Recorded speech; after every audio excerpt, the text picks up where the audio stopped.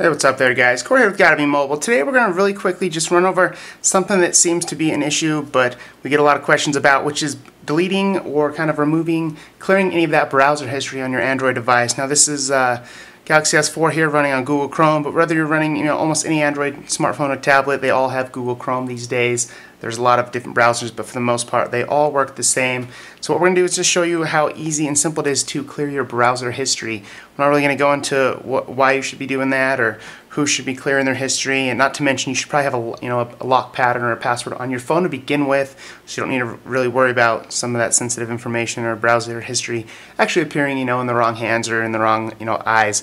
But we're running on Google Chrome here, and it's very simple. You just go ahead and head into settings and go into the history tab. So you tap the menu down here with the Galaxy S4 or the on-screen menu button for other devices, and tap here in the middle on history, and then it will load. Hopefully nothing too telling.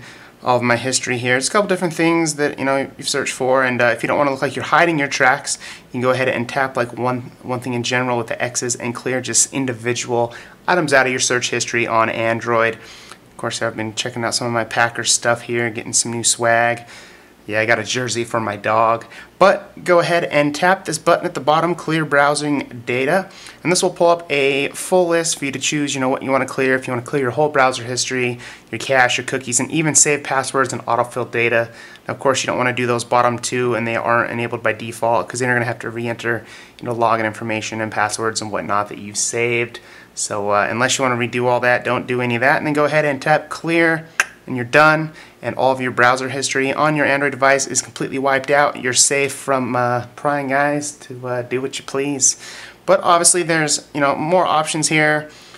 Shouldn't be going to weird stuff to begin with. If you hit settings, you can go to the Incognito tab, which is a brand new tab. It's not really brand new, but this will basically kind of not cover all your tracks and let you do anything on the internet, and all your browser history, cookies, and everything are completely deleted when you go incognito. I know there's browsers that do this as well. I think Dolphin Zero won't track any of your history and never saves any of your history, not to mention a couple others available on Android. But this is Google Chrome, and the process is about the same for most other browsers like the Galaxy S5. Go into the settings for your browser and just hit history or delete history. It's all in settings. Very simple, very easy.